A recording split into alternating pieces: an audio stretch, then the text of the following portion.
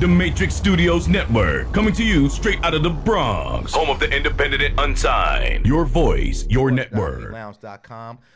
We're joined by a lady. I didn't know I was even scrolling her name. he remembers all that he just said, but he can't remember a simple name. Don't worry. Muscle He gets a memory. lot of Take names it. messed up. Well, it's a young lady I happen to have the pleasure of meeting, I guess now about 2 months ago. And she's doing some phenomenal things. And I've been asked her to come on the show. We finally got it done. We had to work out some clearance stuff, but we finally got it done. Ladies and gentlemen, welcome to Non-Feeling Lounge, Miss Darlene Anderson. Welcome to the show. Did I say it right? Yes. I was just waiting for the name. I don't even care about the institute. I was waiting for him to get the name right. That's what I was waiting for, the drum roll. No And problem. I have to say this to all our first guests that come here. Rodeo, Nah, This don't is a worry. disclaimer. This is a true Enjoy. disclaimer right now. Darlene, The disclaimer. Enjoy the Disclaimer. conversation. Yes. you're a very intelligent woman, but Rodeo has some issues. A good guy. Heart's in the bless his soul. Heart's in the right place. Amen. But he definitely has a condition. He's Called never black played Tourette's. football, but he's got black Tourette's. Guys, black Tourette's. So it's a head trauma that sometimes offers him to say things out the blue that make no rhyme or reason. I Liza say as well. things- He might say some Hold on. things, so don't write that down. I say things that may really be on somebody's mind, but they don't want to say, because I don't want to be politically incorrect. And they're in Sing Sing or Yeah, exactly. Right. I'm talking for the people that need to be talked to. We all have a cousin or uncle similar. I'm not And no I have a cousin. I'm not. Or brother. But Darlene, let's get into you. Obviously, you're the Yes, president, sir. CEO of Utopia Network, a New York community-based non-for-profit organization. Talk about that and the reach that you guys do in the New York City market. We're doing some amazing things through Utopia Network, Inc. I serve as the president and CEO. We have our chair, Mr. Ballin. We have Mr. Ball. Ballin'? Ballin. Ballin'? Mr. Ballin. He is Oh, the chair, and I nice. must say, we cannot do things alone. It is such a pleasure to serve with an amazing team that cares about the inner city and not just New York. We're going beyond New York, New Right. Jersey, Connecticut, doing great things to help youth, help seniors, and really make a difference to those who are in need. Now, when you say about obviously reaching out to youth, and I relate back to what's going on in Flint Yes. with the water, Yes. and how we probably won't know the real issues with this for many years to come from what this experience, similar to what 9/11, and we're seeing some of the issues now, starting the fruition of negative things. Talk about, as an organization working with youth, what your focus or your gear is to kind of help empower youth physically, not just physically, but mentally and spiritually. Great question. It's plain and simple. We cannot say change without giving avenues of change, vehicles of change. I'll give you an example. We have a great partnership with Job Corps in New Jersey. If we want someone to leave inner city living, I'm not going to give you a referral and say, I want you to go. I'm going to take you there.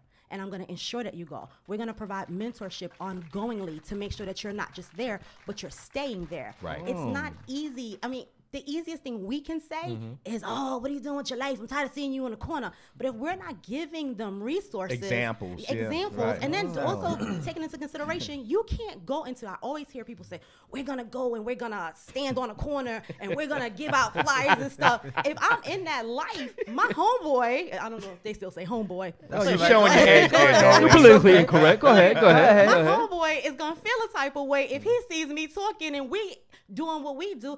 I'm not gonna be able to have that type of conversation with him. So we got to get him out of there and then talk to them. And that's the beauty of our Oh, organization. you messing up the making pimping change. game, girl. You taking them off the corner. Great things. Great things. What? I'm finished sorry. laughing? Yeah, I'm sorry. We're having a serious conversation. I need to So- change my life. I was like, And the first time we're kind of getting into the political process going on, obviously, Republicans, Democrats, debates, and the primaries and different things that are happening out of caucuses. When you add Bernie Sanders is really taking the youth vote and has kind of galvanized, obviously, our young people from a standpoint of, a new thinking of government. Now, when you think about your brand, now it's not political, but obviously you're going to need some political support or some arms that would reach out. What's your thoughts concerning this presidential race and how it fits to Utopia's mission and goals? Utopia Network Inc., the nonprofit. Yes, you're good. Yeah, I'm sorry. Yeah, I was just kind of hyphenating and breaking it down. No problem. I have personally, I have no opinion. The best man that can lead our country is what we're all in support of. And when I say the best man, I mean the best man or woman Well, yes, that can lead our country. right. I love seniors. I love talking to seniors. And I had a conversation with a senior the other day, and he was saying that whoever leads our country has to be a negotiator, arbitrator, and a terminator. You talking to Jesse Jackson? You know, Okay. Somebody like Jesse. It's from that era. I want to know what would you consider a senior?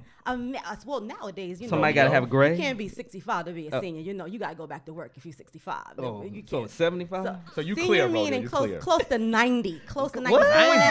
Someone that has lived and experienced the good, bad, and indifferent of our country. Yes. And the reality of it is we are in a state where there is a need. There's a strong need for change. For the past 8 years, we've been approaching that change, but ongoingly, we need someone that's now going to pick up the baton and continue it. Exactly. That's pretty much what it's about. Now, along with your work with Utopia Networks, Inc., you have your own author, successful author. I read your book. Connoisseur. The Not Without a Fight, 10 Ways Yes. to Win. Obviously, it's an uplifting read. It's a spiritual read. It's a read that, we can take things from and use it in our own personal life. As a book author, when you're putting together such a book, and people, like they do with this show, we'll have conversations, say, well, what gives you the right to talk about this?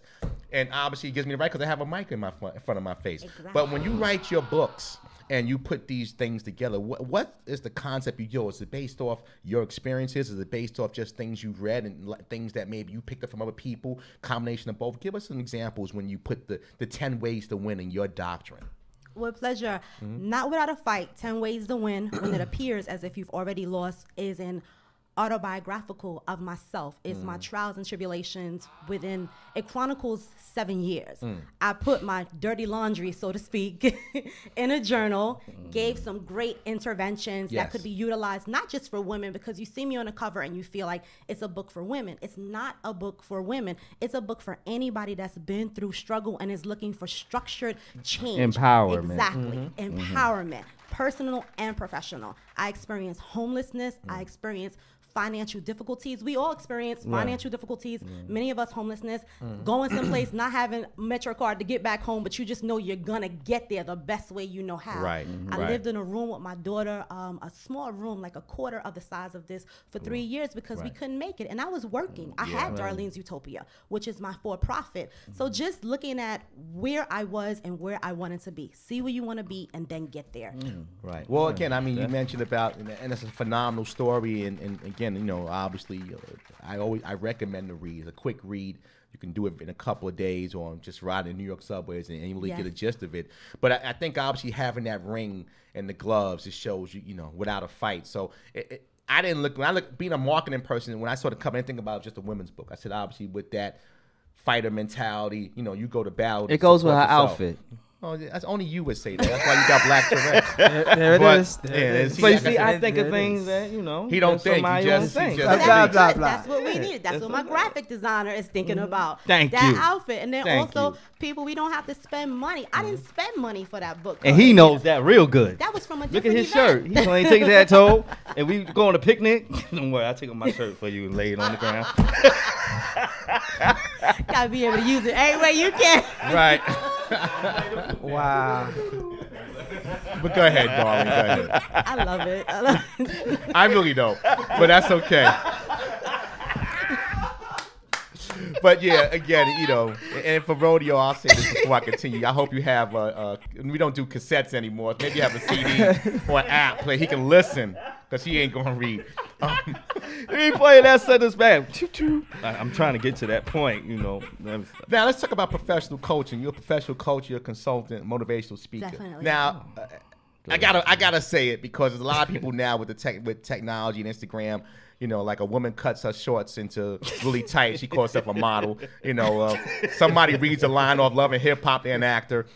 So when you people say, I'm a motivational speaker, what qualifies you to say that? And I know, listen, knowing you, getting to know you, I know you are, but I got to ask that for our audience because somebody's going to tell me later on, well, what make her a motivational speaker? Yes, so that's a great question.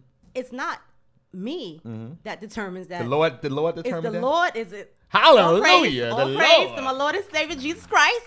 But it is the population, the audience. Yes. I go out, I inspire people. That's what I do. It is a gift. It's a blessing. It's not my professional attribute. Yes. It is my anointed talent that God has given me that I utilize to the betterment of others. Yeah, we're going to take off. That's different places. You put me anywhere, I'm going to motivate you just because any population. And I'm going to get you to that job interview, too. we might have to hire you for him.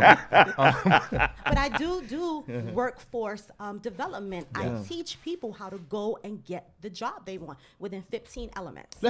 Give us some of those elements. The 15 elements? Yes, please.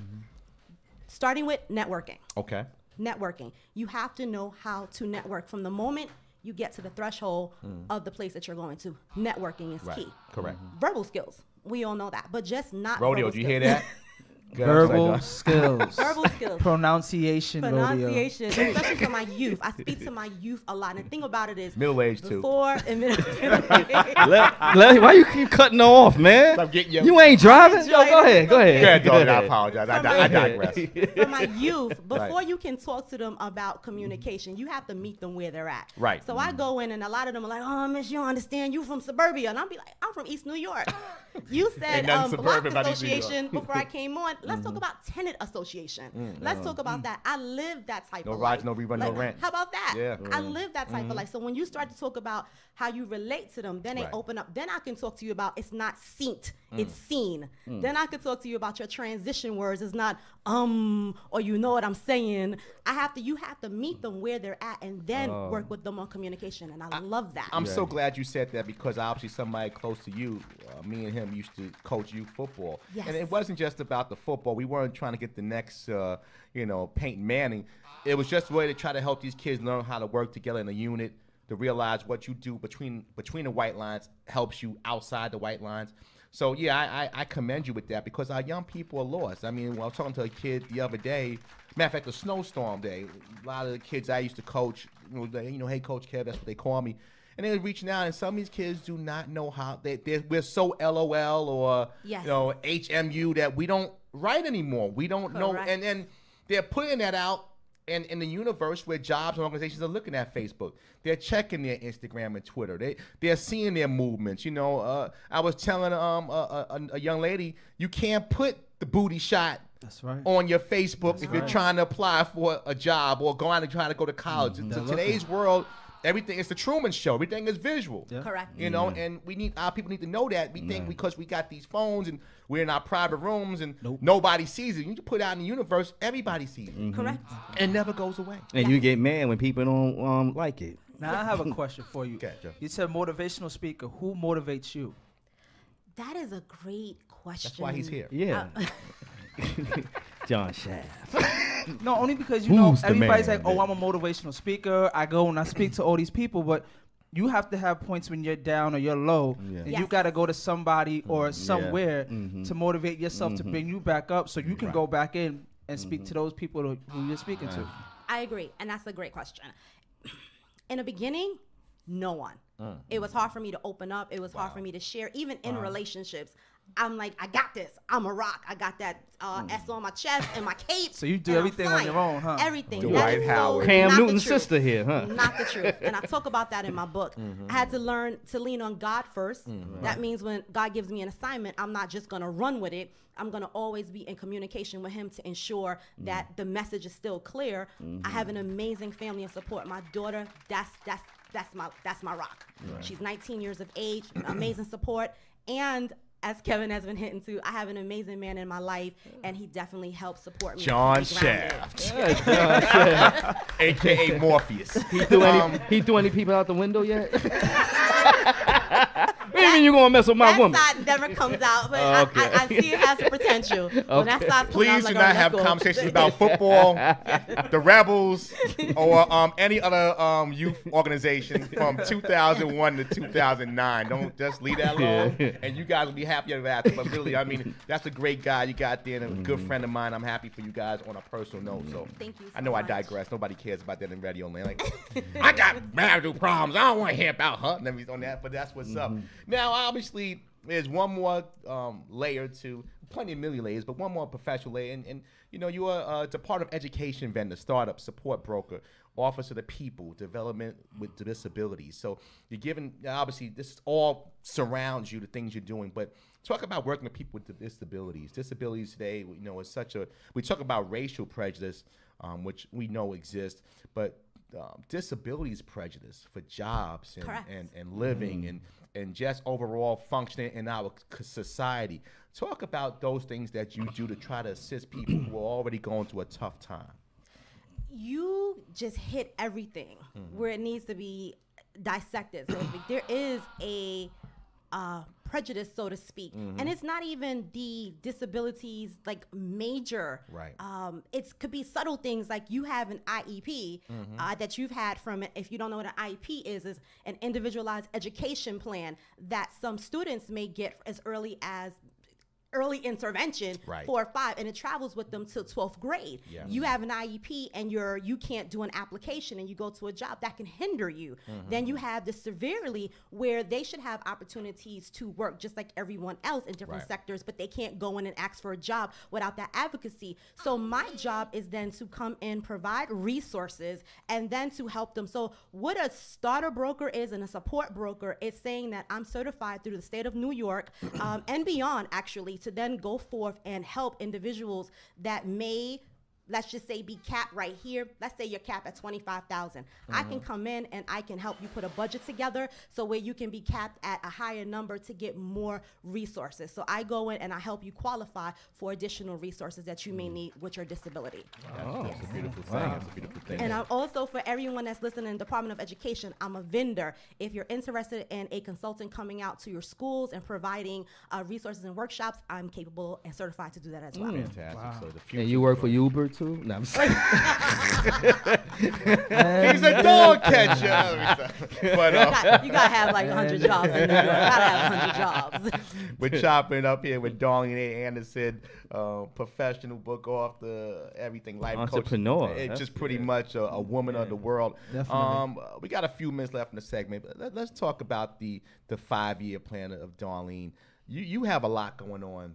You run a heavy workload. I know we talked offline once. You start your day early, getting to work, come back home, start more work, probably middle of the night, do some more work. Yes. Plus being a mother and all the other things you do personally. But what's the vision that you have for all your brands and for you, where you're going? Do you see political office in the future? Do you see, the pulpit? I mean, just maybe just where you're at. But talk about your future endeavors and the thoughts you have. I know you got some already in your head. I see the cloud over your head already. Yeah, exactly. Or you see yourself in the penthouse. I would have to be a first lady if that was the case. You said the White House or the penthouse? So you said the Penthouse. penthouse? Black Tourette's. Right. Again. Darlene, I'm going to ask you You're on the to top not floor. listen to him. You're on the top floor. I went out the basement. Support. I keep telling him, run for office. You can do it. Run for office. But as a first lady. The next 5 years, definitely Utopia Network Inc. That is something that, again, I'm passionate about. Right. Growing up in East New York, I'm back in my own community helping to make change. So it's to expand upon that. More partnerships, more offices. We're based at 1159 Elton in East New York. So it's just expansion with that. For Darlene's Utopia, which is my entrepreneurship company, the goal for that is Darlene A. Anderson. More speaking engagements, of course, more books. The mister has been saying, how many more books you got in you? Let's crank it out. But it's not easy to write a book. Some people can just write. I'm the type of person where I have to experience it in order to put it on paper. So the books are coming because my experiences are changing. Right. That's what's going on. That's what's going on. Where can people find you at information when I book you for events, speaking engagements? Thank you. The 950 Lounge family can find me at darlenesutopia.com. There they will find information that we discuss and how they may inquire about other things of their interest. Fantastic. And if you're looking for a job and you need somebody to get you there, they will get you there on time. But you got to be ready. Yeah. A lot of people say they want to be coached, but you come and you're not ready. You have to be ready because you are the first step to your own change. What do you mean by ready? Ready as in dress, mentally? Great question. Mentally ready. Mentally able to be challenged, mentally ready, because coaching is pretty much it's mentorship. My mentor, and I'm happy to say I'm a part of the 40/40 Club now. My mentor is younger than me. And I would have never thought. I mentor people older than me, but I've never been mentored by a younger person. The experience that he brings is from a different perspective. So mentors, and one of my mentors, is younger. Darlene, we thank you so much again for coming on. You really, I Motivated me. I hope you listened. I'm glad. Yeah, thank goodness. Maybe you can talk better. But thank you so much, Darlene. Thank you for having me. We Thank you. appreciate It's a you, pleasure. and we'll definitely have you back soon. We'll plug your site on our site so people can find it. So again, www.darlenesutopia.com. Thank you so much. We'll take a quick break. We're going to continue on this mothership. Got Charlie Cruz in the building. It's 9 Feet Lounge live for Saturday.